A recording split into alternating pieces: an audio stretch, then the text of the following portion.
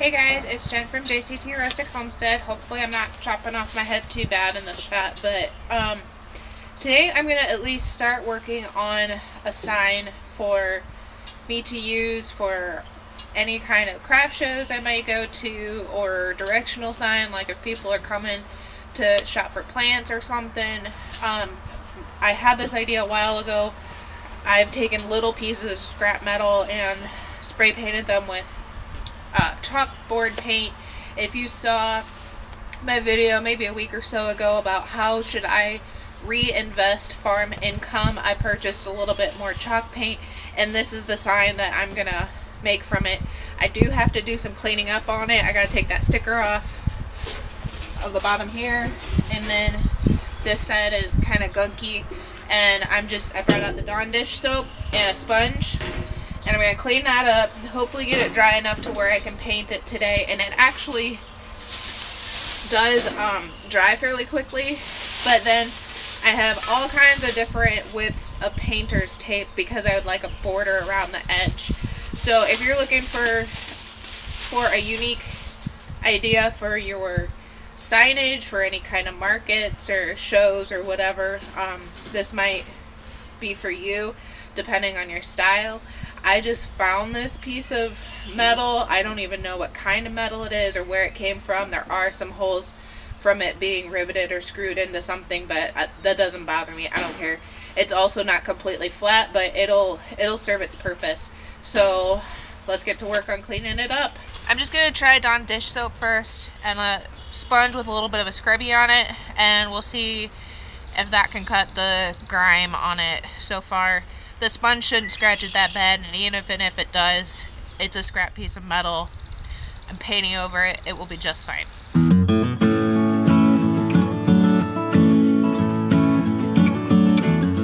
Well, it cleaned up pretty easily, so that's a plus. I did do some straightening out around the edges with a pair of pliers, but I think I'm going to find a hammer and just try to get it a little more flat. I did say it doesn't have to be perfect, but I would like it to look reasonably nice. So I'm going to try to flatten it a little more. It bends pretty easily, but it's hard for me to judge how far to bend it, so if it springs back into place or something. So I think I'm going to find some concrete and a hammer and see if I can get it to work. Alright, I chose a couple different hammers, but I wanted to find the biggest surface area I could find for a hammer. So I chose this heavy hammer, maul, whatever you want to call it. And that's because I want it to be able to distribute the weight when I hit it. And with a regular hammer, you might make more hammer marks. So I'm hoping by choosing a bigger surface area, I will be able to not make hammer marks. I'll be able to flatten the metal. If you don't have a heavy hammer, that's totally fine. Use what you have. This is just what I have access to, and it might not even work.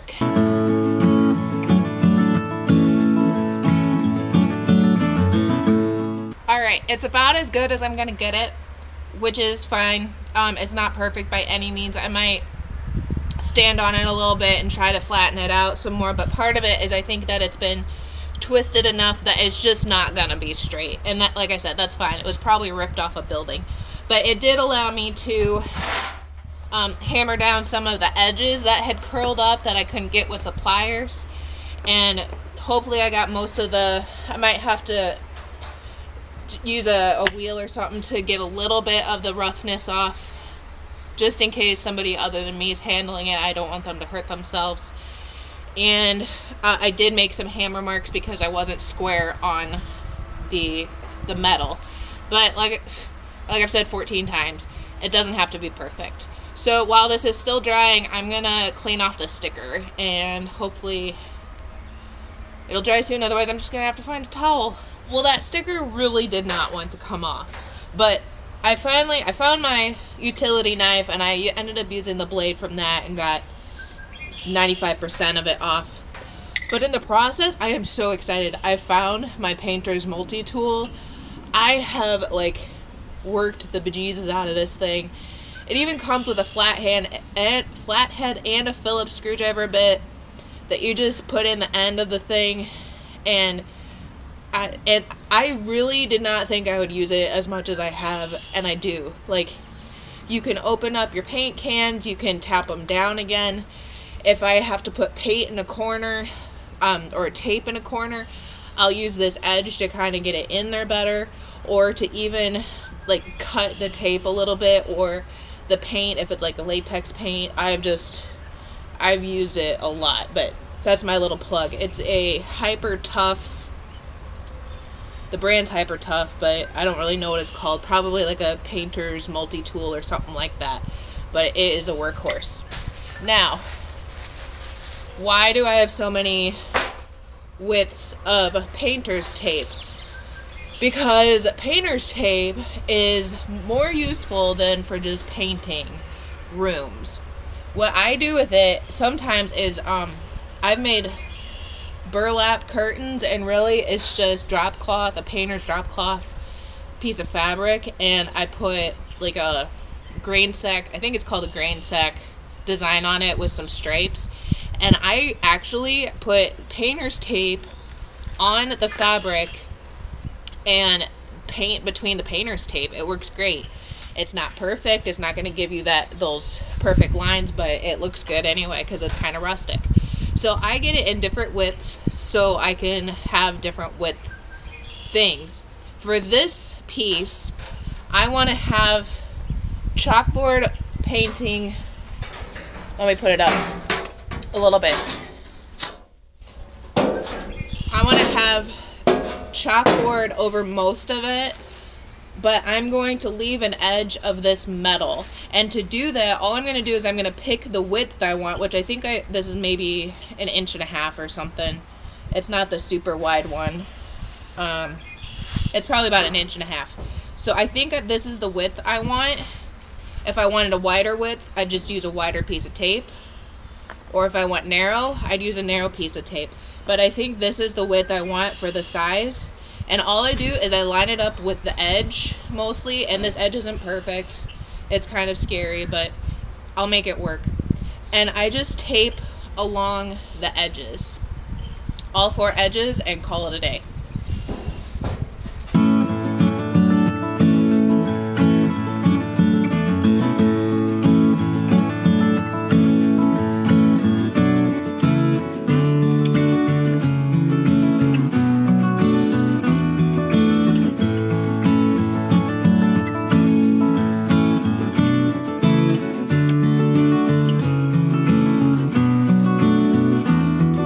So here are my edges, and one thing I should have mentioned is that if your edges aren't straight on your piece that you're working with, your tape won't be straight. So if this edge up here goes like this, your paint's gonna go like that.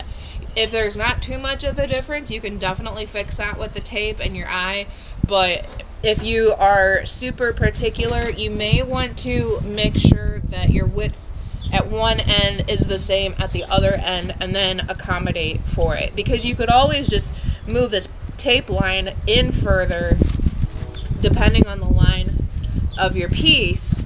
And then if there's a gap up at the top, I would put my straight line of tape here. Say it went like down here.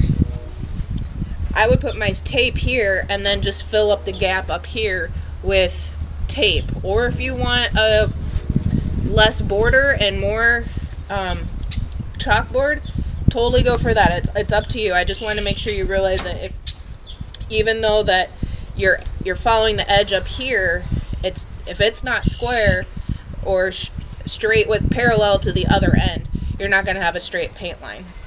But now I can paint this. It's dry enough that I can take my chalkboard paint and go ahead and paint it. And my spray can is almost out anyway, so once I get the new can, it should go a little smoother. And I just want a nice coat. I may have to go over this 2 or 3 times.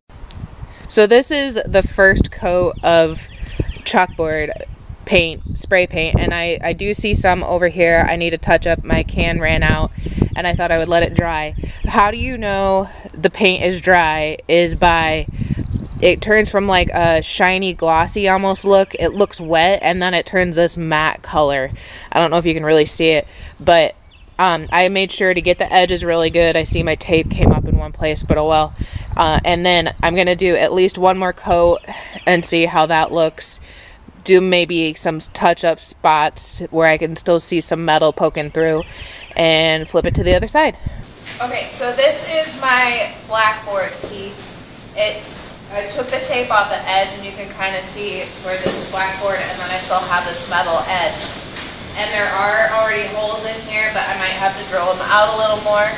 And then Colton helped me put together the frame for it. I'll be honest, I started with some scrap 2x, and it failed miserably. I was going to upload this video yesterday, and it didn't work. So I found some scrap 2x4s. The other ones were 2x2s, and they were ripped up. Anyway, it was a nightmare.